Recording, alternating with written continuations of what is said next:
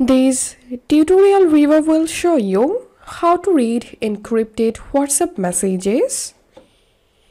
Once a user enables the end-to-end encryption security feature, every chat on the WhatsApp account is protected and only accessible through the sender and recipient of the messages in the chat. That way, no other person can read it, including Meta or Facebook, who owns WhatsApp. This security feature uses private keys, unique identity keys to decrypt WhatsApp messages. So to read any encrypted messages on WhatsApp, all you have to do is just open the conversation and then you will be able to read encrypted messages.